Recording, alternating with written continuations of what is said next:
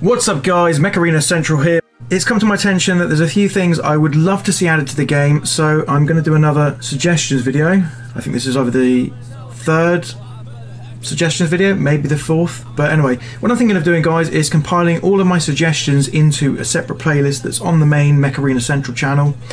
And yeah, these videos are more of a labour of love because they don't normally get huge amounts of views, but they're just, you know, I put a lot of effort into them because I would love to see these things implemented into the game, and I'll be forwarding them to the developers.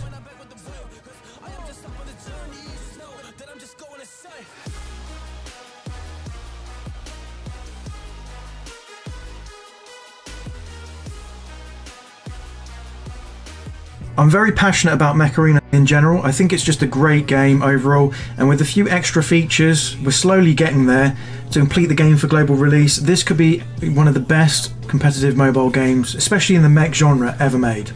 So guys, idea number one.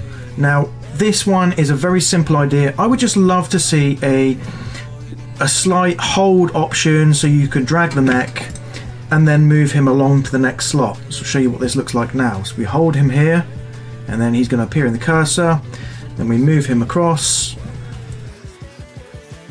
and we drop him into place, and there we go, the order is switched around.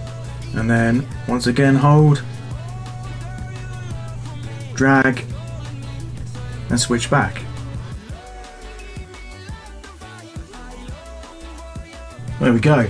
And such a small feature would make organising your hangar a lot easier guys, which then brings me to idea number two.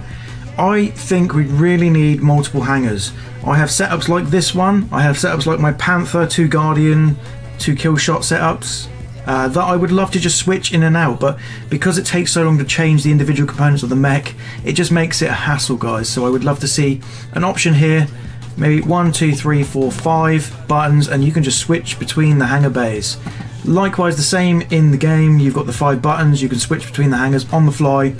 It would just make it so much more fun guys for global release. Now, I have suggested this before, but I just want to double down on that point just because the first idea flows into this one.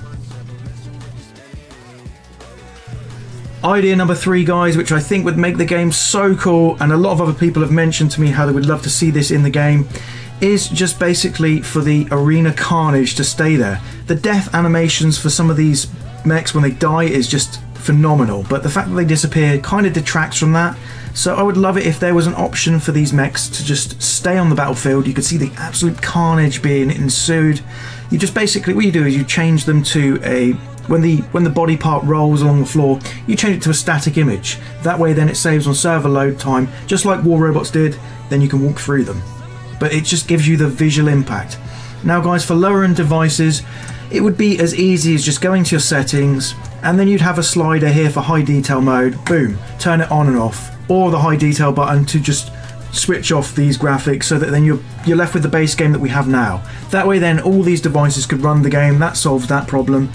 And yeah guys, it would just go a huge way to making the game polished, amazing, ready for global release. Idea number 4, again on the customization front, I would just love to see some ability to customize your hangar a little bit here guys. Personalize the hangar bay, so you could change the backgrounds, swap in stuff, put a few trophies on here, you know, things that you can unlock in the tournaments, in the game. You know, this would just go a huge way to personalizing everyone's experience in the game with a very small amount of cosmetic change. And just think of how cool that would be guys. We could change the background, dark red backgrounds, you know, a metallic type box. I'm getting very passionate about it because everyone sees the same sky background. We want to see different things. This again is a smaller update that could be added later on in the game. Just wanted to make sure that it was here guys.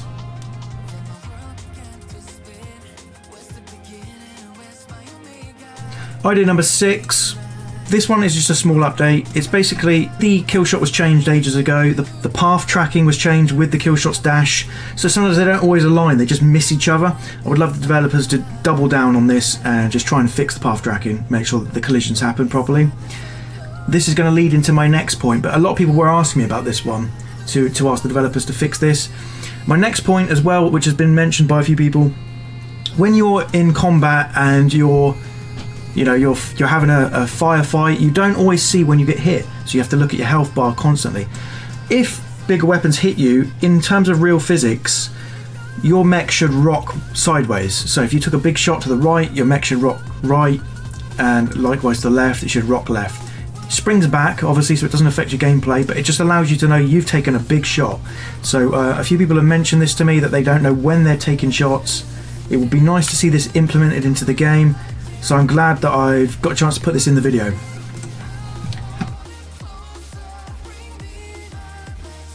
Now guys, for idea number 7, this is quite an elaborate point. Basically, I would like to see some visible damage on the mechs, especially when they're getting down to the sort of the mid-range, the yellow bar, and then finally moving on to especially when they're about to go nuclear in the red bar, the last 10% of their health. So yeah, I would like to just see visible damage on the mechs. As they're about to go, they're going to sort of glow off and on, you know, orange, and then finally, obviously, the explosion that we all know and love happens. So yeah, that would just be a good lead up.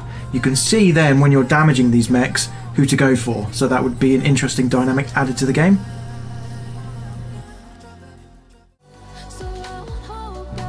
And finally, idea number 8, guys. I would like to see some leaderboards for 2v2 mode to give us a reason to actually play the mode, as I know it's quite desolate normally. If there's a leaderboard separate for this mode, then it gives people to go in as duos trying to rock the leaderboard. So yeah, that's my suggestion for this one. And lastly, guys, this is just an extra one. It's basically they changed the arena to like a red and blue color scheme. I would like them to have the old version of the arena there as a map selectable as well on the random rotation. So it'd be nice to see that. Well guys, as always, that brings us to the end of the video, and I just want to say thank you for watching. I hope you guys like these ideas, and yeah, if some of these make it into the game, great. As always, check the channel for new content being uploaded every week. Thank you guys very much. Like, comment and subscribe, and I'll catch you next time. Peace out.